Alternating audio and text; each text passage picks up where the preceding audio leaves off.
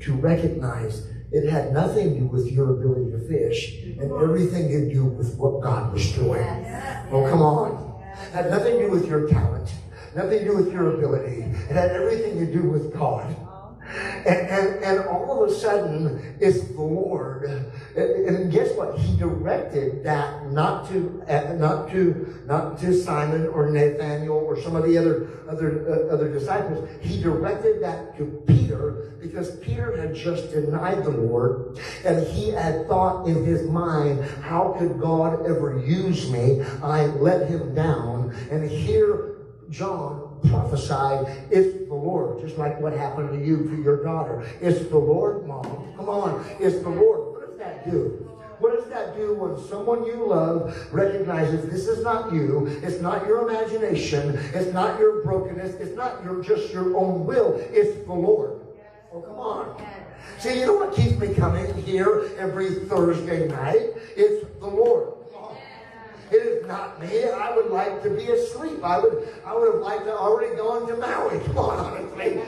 But I'll go to Maui tomorrow, the day of the conference. I would have liked to have a day just to enjoy Maui, and then turn around and come back for the conference. But guess what? You do things when it's the Lord. Come on.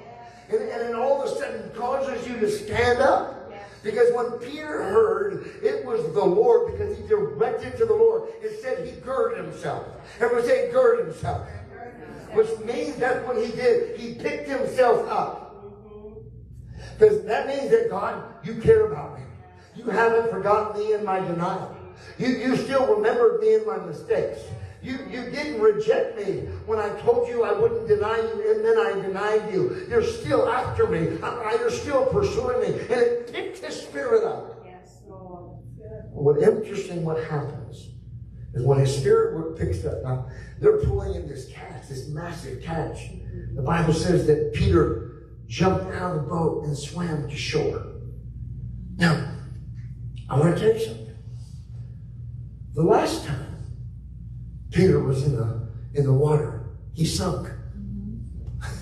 Remember that? Got his eyes off Jesus, he sinks.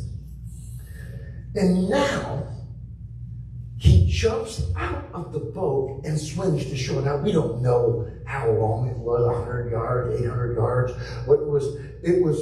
It was far enough where they could hear the Lord's voice, but they couldn't see his figure. So, because of the early morning fog, and so it could have been up to a half a mile away in the early morning, Jesus shouting, cast your net on the right side. So he could have swam up to a half a mile. But the thing is, what would make, so the fact that Peter sunk tells me something. He didn't know how to swim. So, what would break his fear of water? What would break the fact that last time I sunk?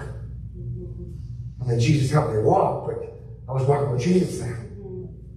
What would make him jump out of the water? I'm going to tell you something. When it's God, when you hear it's the Lord, you'll jump out of your fear. You'll jump out of your inconvenience. You'll jump out of your comfort zone. You'll even jump out of the last season that you were in, because experience said you sank, but the Lord said, but it's the Lord. Come on. Oh, come on. Because here's the reality.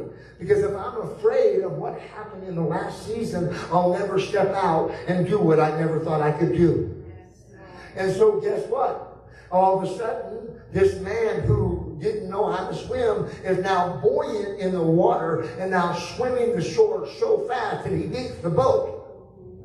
So it tells me when it's the Lord, we can physically, emotionally, and spiritually do things that we never thought we could do, because it's the Lord doing it through us. So, as he then comes to the shore, because Peter's so passionate about the Lord, you're thinking about me, you want me, it's the Lord. But here's what happens.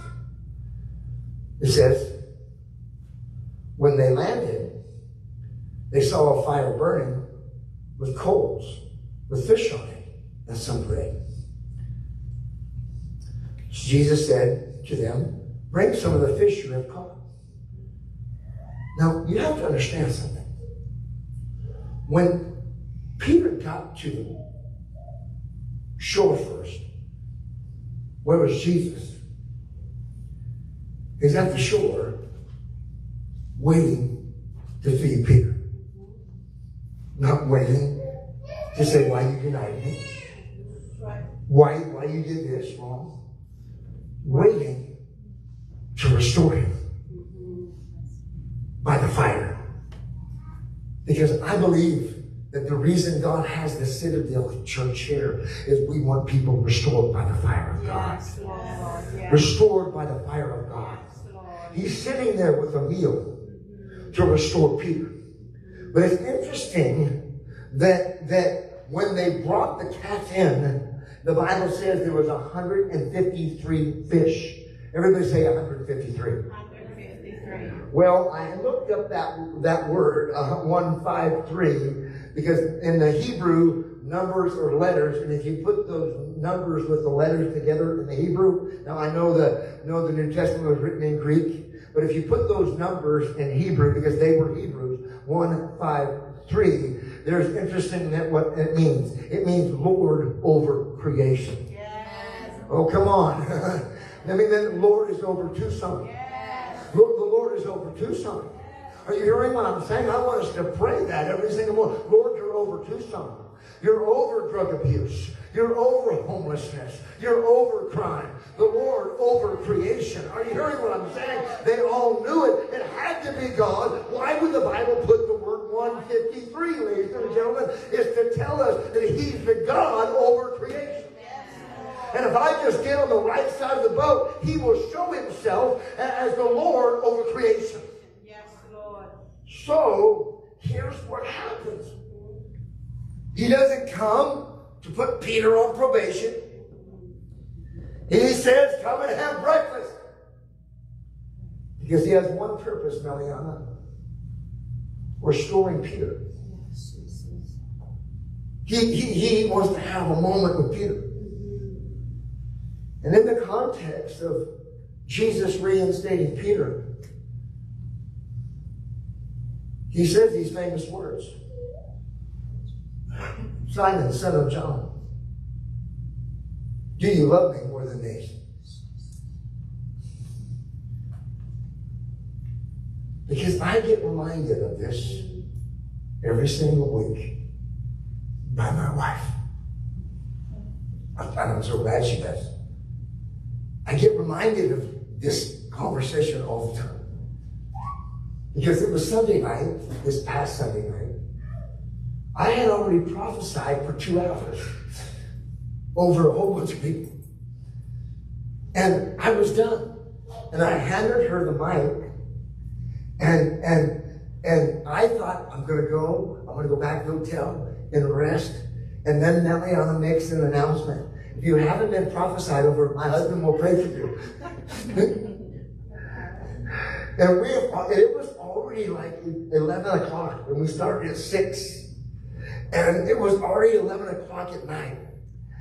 And at first, I wanted to, like, no, honey, I don't want to. I don't want to, but I know your mouth wants to say something, but your conscience says something else. That time the conscience won. Come on. I didn't want to violate my conscience. But I kept thinking about that incident because why? Peter, do you love me more than these? Do you love me more than your tiredness? Do you love me more than your denial? Do you love me more than your mistakes? Come on, do you love me more than sin? Do you love me more than your failures? Do you love me more than anything else? That's what I want to know. Now, it's interesting that when Peter says that, he says, yes, Lord, you know that I love you. What does he say? Feed my lambs. In other words, John, no matter how tired you are, there is a time of rest. But right now, these people have been waiting 4 hours. Come on. And they've been waiting for 4 hours. And you're going to allow your tiredness to stop you from feeding them. No, I'm not. God, forgive me. Feed my lambs. Yes. Then he says it again. Simon, son of John, do you love me? Yes, Lord. You know I love you. Jesus said, take care of my sheep. Yes. Yeah. That's when it shows up love for me. Because this is how you're going to demonstrate your love for me. Is not feeding your fears. Right. Not feeding what you think. Not feeding your problems. Yeah. Not feeding cancer. Come on. Right. Come on. Come on, are you hearing what I'm saying? Yeah.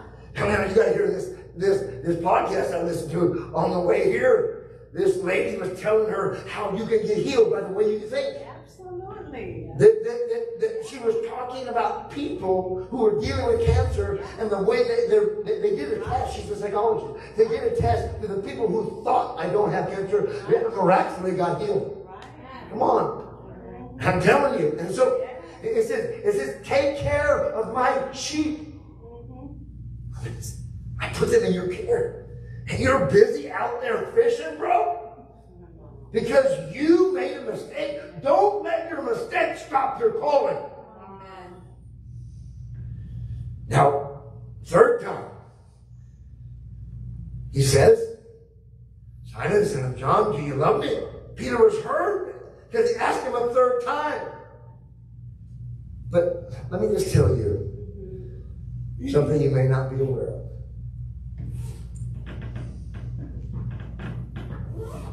Jesus, the the two times in the Greek, said, Peter, do you agape me? Do you agape me? I mean, do you have the love of God for me?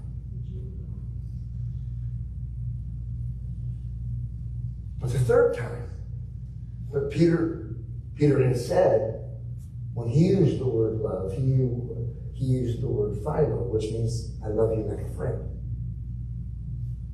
I love you like a friend.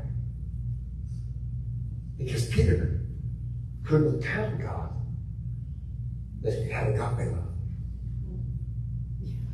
Couldn't tell him. Couldn't tell God that. His heart couldn't do it. Because he couldn't say, I love you like I should. Yeah. So I can only love you like a friend. But that third time, when Jesus asked Peter, do you love me? He used the word philo, Meliana, because this is exactly what he's saying.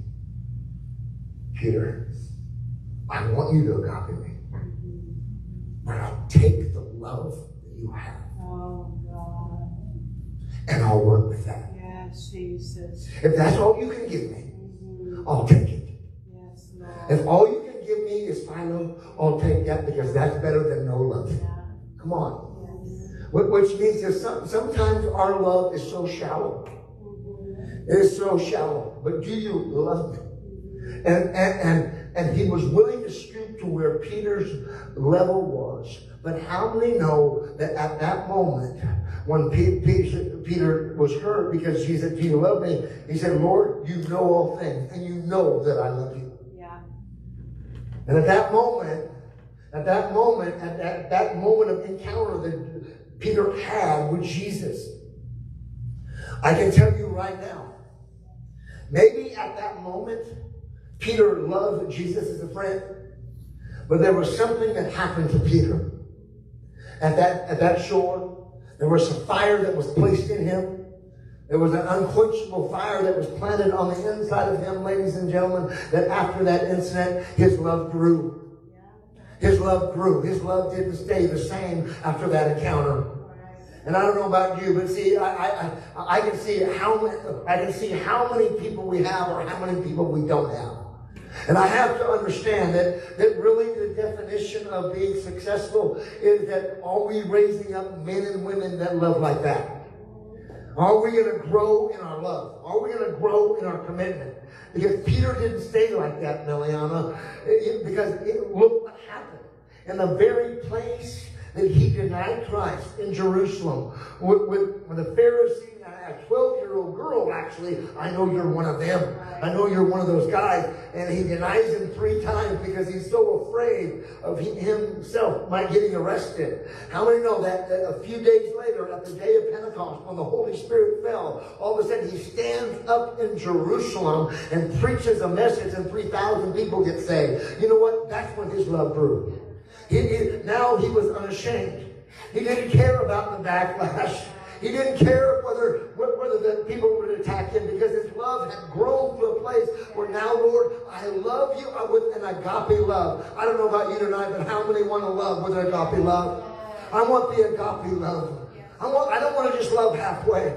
I don't want to just love when everything is going good. I want to love in the heat of pressure. Because when I do that, because how many know that, you know what? Miliana, Peter is still feeding his lambs. Peter is still taking care of his sheep. But here's what I'm going to do. I'm going to feed, and I'm going to take care. Yes, Lord. Lift your hands to Jesus. Hallelujah. Thank you, Jesus. Father, we thank you for your word. Yes, Lord. We thank you for what you're doing even right now within the sound of our voice. Yes, Lord.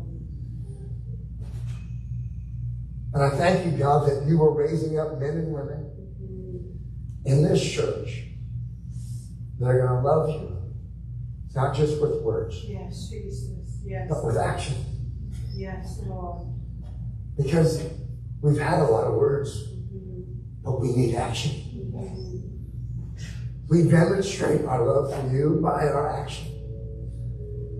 We also demonstrate our love for you by how we live. And Lord, right now,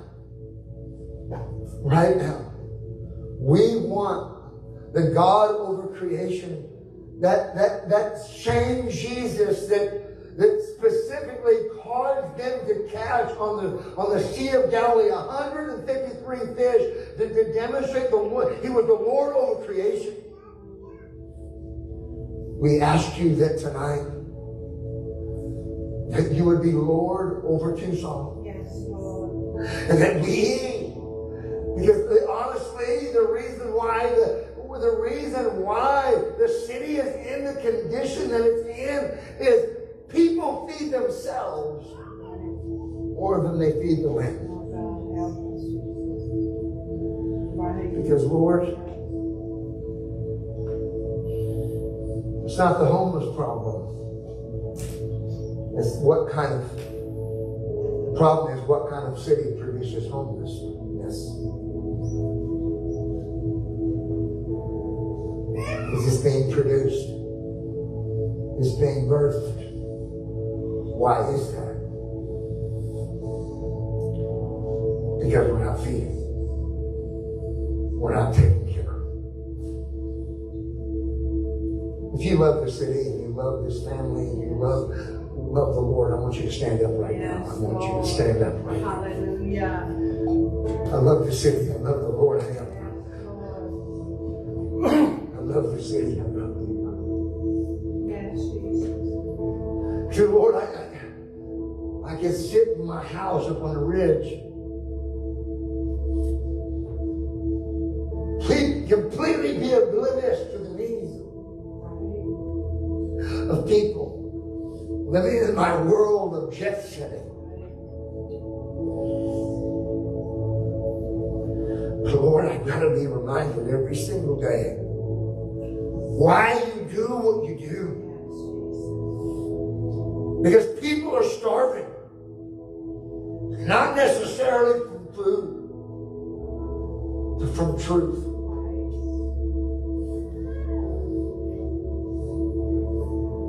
The biggest problem is how can we run a city? How can we run a church? How can we be your people without authenticity? When Peter became something he wasn't, denier, a liar. He stepped out of authenticity and stepped into fear. But you came back. You came to the shore. You came and you restored Peter's authenticity. Because, Lord, we want to be authentic. We want to be real. We want to be absolutely real. Who in this room wants to love God the way He wants you to love Him? Let me see your hand. I want to love Him the way He wants me to love Him. I want to love Him. Robert, could you come and move this pulpit for me, please?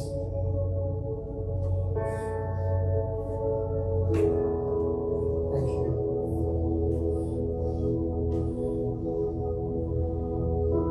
If you're in this room tonight and you say, oh, Jesus,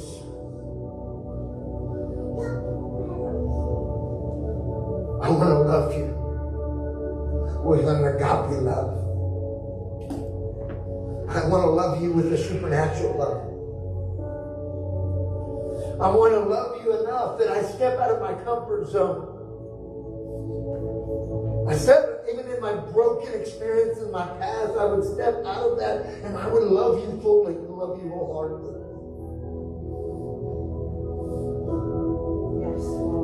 There's a fire at this altar. May this church be the fire, an altar of love where people get restored by the fire. They get restored there. In the name of Jesus. If that's the cry of your heart, on the count of 3, I want you to run to this altar. 1, 2, 3. Come right now.